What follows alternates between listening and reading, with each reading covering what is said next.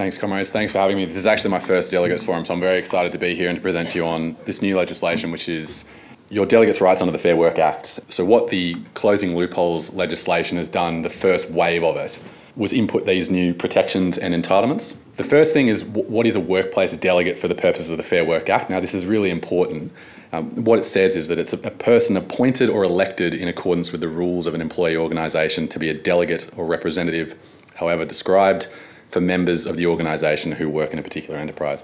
Now, the reason why that is important is because if you are not elected or you're not appointed in accordance with the rules, which needs to be done once per year every September, if you haven't done that, then you won't be protected for the purpose of the legislation and you won't have the entitlements for the purpose of the legislation. So it's imperative to know that and ensure that you've undertaken the appropriate process. Under the new provisions in the Fair Work Act, a workplace delegate has the right to represent the industrial interests, including in any dispute of members in their enterprise, represent the industrial interests of potential members. Now, that's an important distinction that needs to be made because it's not just members that we currently have, it's obviously potential members as well. It's a potential recruitment avenue for us as well. Now, the next few dot points that I have on the slides are a bit more open to interpretation. Now, reasonable communication with members and potential members in relation to their industrial interests, and then for the purpose of representing those interests, reasonable access in the workplace and workplace facilities, and reasonable access to paid time during normal working hours for the purpose of delegate-related training, unless the employer is a small business. Now, that last provision is a carve-out. Most of you probably won't be affected by that, but it's important to know that if it is a small business, then that particular provision doesn't apply. So in terms of what does reasonable communication mean, reasonable will be an objective inquiry. It's not a subjective inquiry as to what the employer thinks or what the relevant employee or the union thinks. It needs to be assessed based on the facts of any given case. What might be an example of unreasonable in terms of communication with a workplace delegate would be not communicating with you in relation to, say, a show cause letter, not telling you that a member had been given a show cause letter. But, for example, something that might be reasonable could be verbally communicating in relation to that show cause letter, but not necessarily giving you a copy. So as long as you were aware of that, now arguments can be made either way, but you can see the point that I'm getting at, that if you were aware of it and you're otherwise able to get a copy from the member, then that might be fine for the purpose of the legislation. In terms of reasonable access, that could be, for example, not allowing attendance in meetings, not allowing the printing of materials, whether it's the show cause letter itself, its investigation materials, etc. There could be other questions that could be raised around, just sticking with the theme of show cause, is whether you're required to print those materials whilst you're on break or whether you are allowed to do that during your paid time. So these are things that haven't been tested yet that we'll have to go through the Commission or through the courts. Now, in addition to those particular rights for delegates, these are the general protections under the Fair Work Act. The employer must not, firstly, unreasonably fail or refuse to deal with a workplace delegate. Secondly, knowingly or recklessly make a false or misleading representation to the workplace delegate. Or thirdly, unreasonably hinder, obstruct or prevent the exercise of the workplace delegate's rights under the Act or an applicable water enterprise agreement. So it's important to note that given that these are general protections, it doesn't just apply in circumstances where you're representing a member. It could include that, obviously, but it applies across the board. These are broader powers and protections for you. In terms of an unreasonable failure or refuse to deal with a delegate, the meaning of deal is obviously very open, but it would be likely given a very broad interpretation as to what that means. An example could be not giving a response to your request for further information in relation to a show cause event. And as I said before, again, these references to unreasonableness or knowingly or recklessly or unreasonably hindering, obstructing, etc.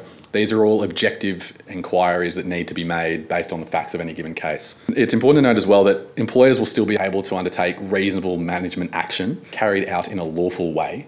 However, the onus of proof is on them to demonstrate that the action is not unreasonable. So under the new changes, modern awards, enterprise agreements, workplace determinations must include a delegate's rights term, which I'll get into what that means shortly, from the 1st of July 2024. And the Fair Work Commission will be required to vary awards to include a delegate's rights term. We're currently in the process of doing that. Now, a delegate's rights term is essentially just a term that provides for the exercise of rights by workplace delegates. a delegate's rights term must provide at least for the exercise of the rights conferred by the Fair Work Act. So this is the reason why it's so important, because the Fair Work Act is the starting point. It's not the basis upon which we should be negotiating clauses within our enterprise agreements. We should be aiming way higher than that. If it falls within a modern award, which we normally incorporate into our agreements, then, and the enterprise agreement doesn't provide as a beneficial term, then the modern award will apply by default. But obviously, we're going to be trying to negotiate terms that are far more beneficial. So really the point of today is just to sort of get you start thinking about what those terms in an enterprise agreement are going to look like and how far we can actually take it. So in terms of an employer complying with the delegate's rights term that's in an enterprise agreement or an award, they'll be taken to have done so if they've complied with the actual term itself. And any reasonableness will be assessed by virtue of the size and nature of the employer, the resources of the employer, the facilities available in the enterprise. Largely what the reason for doing that is to give small businesses an easier run. That is really the reason why.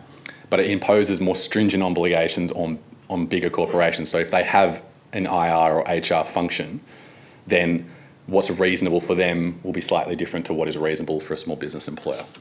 Now, in terms of making the most of the new laws, these are already operative, so we need to be giving serious consideration to what's going on with these clauses going forward.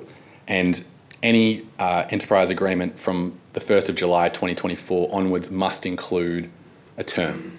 So if you're in the process or you're about to be in the process of negotiating for a new enterprise agreement, this is something you should be giving serious consideration to. And so it's critical for us as well as we're in this process, because no test cases have been run on this yet, that we run cases which support our preferred interpretation as to what this means as to reasonable communication, reasonable access, etc. Because failure to do so will mean that we get bad precedents, and if we get bad precedents, then it means that the legislation that we've worked hard to get in is basically futile.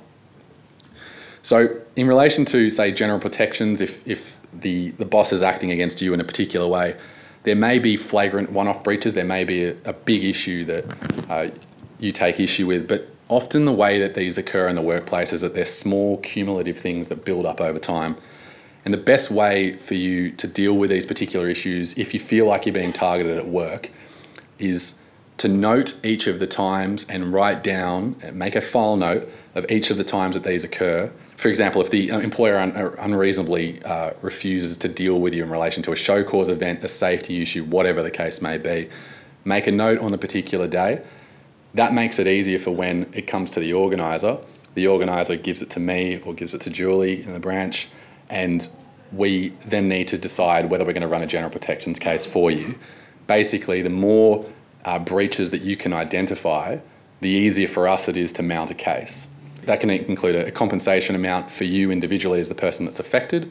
It can also include huge penalties on the company as well. Now, the current maximum amount is $82,000 for a given breach. A given breach, for example, if the employer unreasonably fails to deal with you, that would be one breach. If there were a number of issues that arose out of that, they continue to do that in relation to one event, that would probably only be one breach. But if there are a number of things around hindering, obstructing, unreasonable failure to deal with, those would be cumulative breaches for which there's more pressure we can mount on the employer. So it's just something to think about in terms of when we're putting these things together, to take the time to think about what are the issues that are happening on the site, documenting those particular issues, and making it as easy as possible to give it to the official that you're dealing with on site, so that when it eventually gets to us and we eventually have a conversation with you about what's happening, we're in the best position to litigate it and prosecute it.